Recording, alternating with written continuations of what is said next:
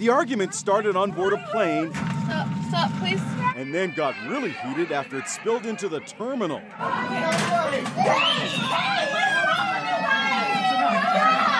At the center of it all, this service dog, a Great Dane.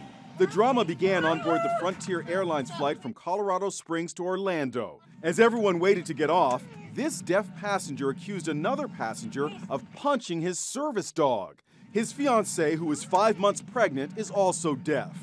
The tension continued on the jetway as the passengers disembarked. A Frontier Airlines gate agent intervened.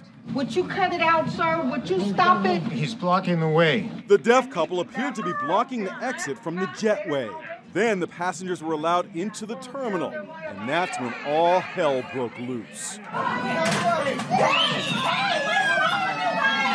The guy with the back hack is the passenger who allegedly hit the Great Dane on the plane. Now both sides are speaking out to Inside Edition. He jumped me. Tim Manley says he never punched the dog. He says he was concerned the Great Dane might have aggravated his wife's allergies. The dog came over to me and I pushed it away. Okay, I swatted it away from me. I wanted to make the dog very sure that I didn't want it in our space. Manley says he's a dog lover and regrets being rough with the animal. I did, actually, I already did apologize to them, but it wasn't accepted.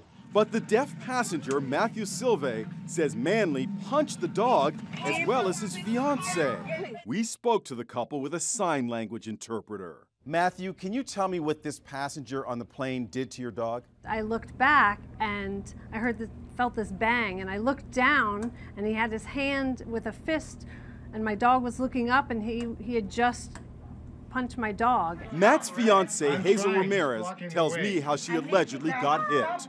I was standing right by where the gate is, where you come in, and I was walking and his hand like punched me right in the stomach, touched me right in the stomach, and I like fell back. Matthew, people looking at that video would say that you were the aggressor here. No, I think I was just upset. I was upset. And I was upset about my dog. I felt like it was disrespectful to my dog, and I was standing up for my dog. The passenger also denies punching the pregnant woman during the incident, which is now being investigated by the FBI.